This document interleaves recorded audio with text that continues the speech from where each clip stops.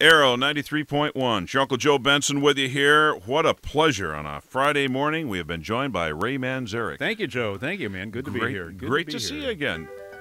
And I got a piano here, man. That is nice. 88 keys, too. Yeah, weighted, as they say. Oh, my goodness. I'm going to do things on this keyboard. I don't know what I'm going to do. Ooh. You get near a keyboard, there's a whole other thing comes through, isn't it? Oh, well, you know, these fingers, they have a mind of their own. I'm not in charge of them. They're, and somebody asked us, why don't you have a bass player? I said, we got a bass player. Yeah. It's lefty, it's my left hand. I mean, who's doing that, man? He loves to do these kind of things. He's very steady, a nice, steady guy.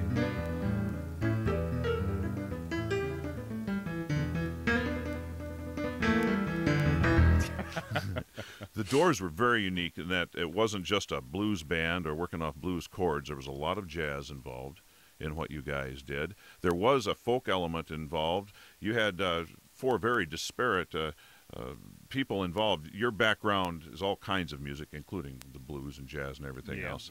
Yep. John Densmore, the drummer, really was pretty much a jazz drummer. Yeah. Well, he studied percussion, and he's he can read drum music. Have you ever seen drum music? It's like impossible to read. I don't know how they do it. Yeah, but John was the main man in the in his high school marching band. He was the lead snare drummer. So your time had to be really precise because you're in charge. Otherwise, you've got 50 people marching off in circles and around. So John was gung, gung, gung. So he was always steady as a rock, man. And Robbie's a flamenco guitar player, He actually hadn't played electric guitar really before he hooked up with you guys. Yeah. He just kind of dabbled with it, but he was a flamenco. He had studied flamenco guitar. He played on stage with his fingers. He didn't use a pick. He played flamenco style. It was amazing to watch the guy do it. And so and Morrison as a French symbolist poet and beatnik poet. So you blend all that, my classical keyboards and stuff and blues and jazz out of the south side of Chicago. So and our love of film, Jim and I were at the film school together, and John and Robbie were definitely film buffs too. So you blend all of that together and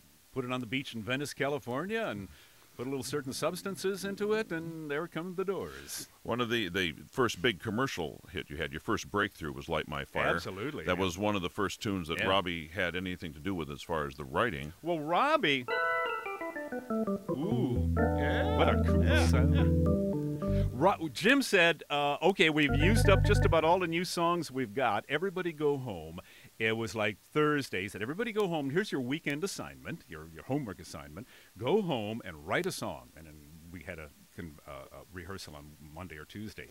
We all come back, and Jim hasn't written anything. He said, well, do you have it? He said, no, you guys are supposed to write. Okay, I haven't written anything. John hasn't written anything. Robbie Krieger comes in and says, I wrote something. The first song I ever wrote, Light My Fire. Can you imagine the first song out of this guy? So it's like A minor to F sharp minor.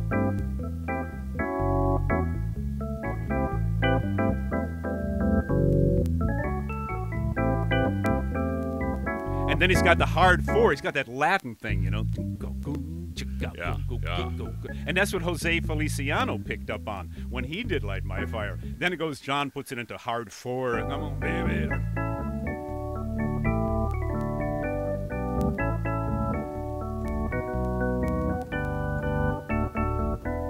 And Jim comes up with the second verse to that. I came up with the opening. What did you do in the middle? You did something. Yeah, in the middle in the middle.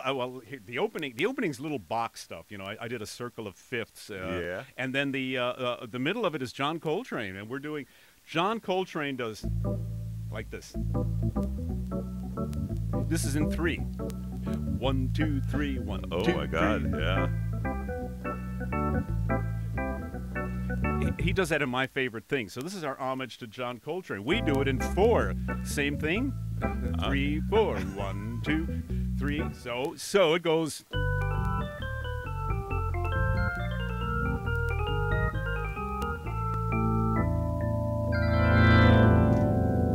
You know that it would be untrue. You know that I would be a liar if I was to say to you. Now, we couldn't say this on television. Yeah. Girl, we couldn't get much higher. We couldn't say higher on the Ed Sullivan Show. We weren't allowed to use that word. So the solo then goes.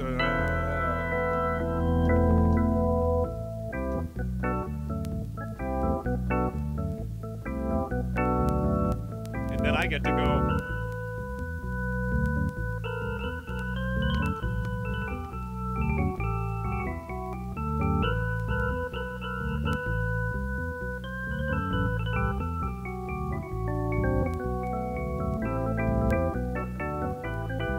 And then John kicks in a 3 against 4.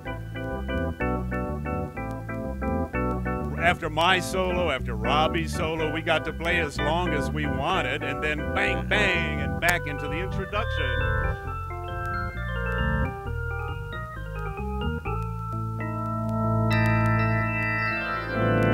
And then the song goes out. You know, we do 2 verse and verse chorus and verse chorus, and that's how it goes. Simple as that. Robbie Krieger's first song, Light My Fire. Can you imagine? Ray Manzarek with us here at Aero 93 in the Kenwood studio. You guys had more stuff in that song than most bands had in the first 2 years they were around. Well, you know, we studied our instruments. You know, everybody. Robbie studied flamenco guitar. John was the main drummer with the high school. I studied some classical, and you know, and Jim wrote poetry. Jim wrote his first poem when he was 8 years old, "The Pony Express." It's in the Rock and Roll Hall of Fame in Cleveland. Jim Morrison's first poem, "The Pony Express." I don't know how it goes. I can't remember it. And his Cub Scout uniform. They've got this little Jim Morrison display in the Rock and Roll Hall of Fame. It's insane, man. This little